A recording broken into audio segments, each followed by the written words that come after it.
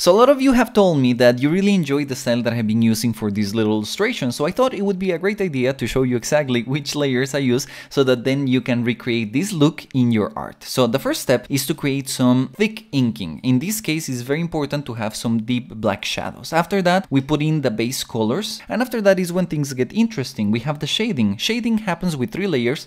One is in multiply for the shadows, another one is the bounce light or kick light that I like to put in screen normally, and then we have the add that is for the specular highlights. This gives you a pretty good illustration, but if you want to really take it to the next level, I usually like to put some gradients with overlay on top, and you can see it before and after. It's that simple. And if you want to use these same textures that I use in here for this, they're part of my new pack of brushes, the LP halftones, and you can find them in my links.